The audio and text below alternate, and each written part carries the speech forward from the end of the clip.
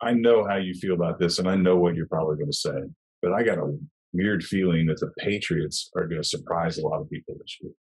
You are the only person I know that has said that. Yeah. Now, there's a lot of weird stuff going around.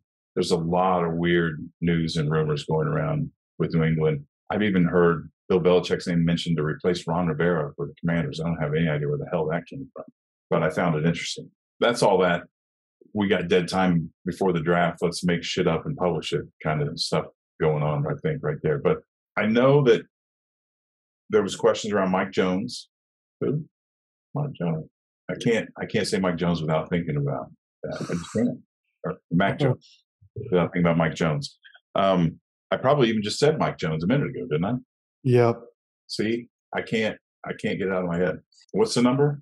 Ooh, I don't even remember. It's been so long since I heard that. I thought you popped off with that about a year ago or so. I thought we were outside and you popped off with it. That's why I asked you. Anyway, I think Mac Jones is going to be the deciding factor. I know a lot of people have said that Belichick the taste may be souring with Jones. He was maybe looking for a replacement. There was talking about Lamar Jackson, but I think that's probably dead for whatever reason, which is a completely different conversation in itself. So I think a lot of it's going to depend on Mac Jones and see what he can do. And that's the other thing, is that Bill O'Brien, that's the Patriots pickup from the free agency offseason I want to talk about. The offense has been taken away from Patricia, and Belichick wants to win. And Bill O'Brien is a hell of a coordinator.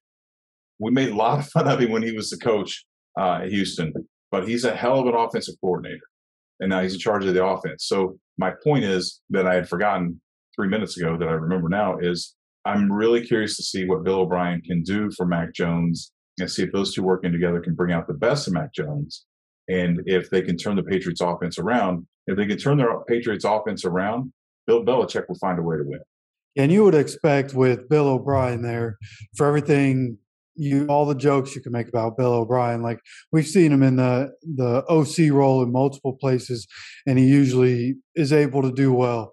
So I would expect, it's not Matt Patricia leading it. So the offense for the Patriots is going to be much better this year than it was last year. You just expect that off top, no matter who the quarterback is. And look, Mac Jones, like any other time I'll sit here and say Mac Jones is trash because he's a Patriots quarterback. Mac Jones is a pretty mid quarterback, not great, not terrible. So I think he'll be able to be the ultimate game manager for Bill O'Brien offense. And I think they'll be able to figure it out. You bring in a receiver like Juju Smith-Schuster, who in his own right is pretty good. I don't think he's, an elite wide receiver, but he's pretty good and a good number one or number two wide receiver to have, especially after you lose Nelson Aguilar and Jacoby Myers, who's been your best receiver basically since he got drafted. You were able to bring back Jonathan Jones and Jabril Peppers. You're able to bring in Mike Gesicki at tight end. I think that's a pretty good move for them. Riley Reif has been one of the better tackles in the NFL for a while. And then bringing in depth pieces like James Robinson and Jalen Mills. Like I think they made the right moves here in the offseason, at least to start the offseason. And, with the draft coming up, I think they'll be taking or at least have a chance to get Bijan Robinson in the draft coming out of Texas. And I think that'll be major key going forward. But, as somebody who's not a Patriots fan, I think even with what they've done this offseason, at the current moment, I still see the Patriots finishing fourth in their division. Well, so that's the other part of it. I don't see them competing for this division. I guess I should have been that clear.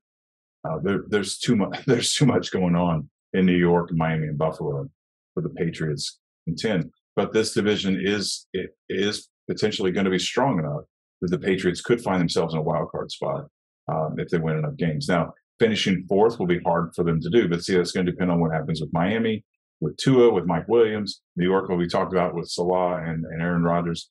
But any one of those teams, things don't gel like we think they're going to, or both of them, and the Patriots could find themselves second or third, and they could wind up with a wild card spot. So I don't expect them to do any damage. I didn't mean to overstate my opinion. I know a lot of people are just expecting them to finish below 500, and I just don't see that happening. Interesting. It'll be interesting to see, like, once we get closer to the season, I'll gauge how you're feeling on that because I'm more than willing to make a bet about the Patriots going under 500 this year. Uh, okay, fair enough. So what happens to Belichick if they go below 500? Nothing? Does he get fired, or does he resign? Well, I think Bill Belichick is so close to breaking Don Shula's wins record that it feels like everything I've heard, it sounds like Robert Kraft wants him to break that record as the Patriots head coach. And I don't think Bill Belichick's going to quit coaching until he gets to that point.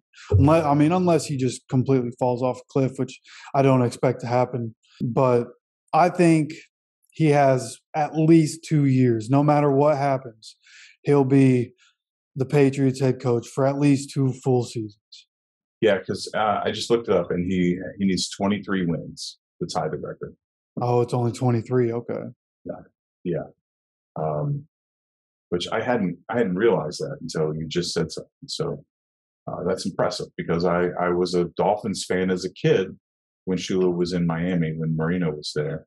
I think I told that story, being freezing my ass off in Indiana, watching people at the Dolphins games walking around in shorts, and I knew I wanted to live down here then. But so that it's incredibly impressive because Don Shula was an amazing coach and accomplished a lot of amazing things. So we'll see what happens. And just before we get all that, what's crazy about Don Shula still having the record? You think about how many wins Tom Brady and Bill Belichick got together, all the winning the Patriots have done, and those were 16-game seasons. In Don Shula's day, I think those were 14 games. There might have even been 12 games in some of those seasons early on. Like, it's insane that he still owns that record. Yeah, so they were 14 games, and then as you said, Belichick, his entire era has been under 16 games. The 14-game schedule started in 1961.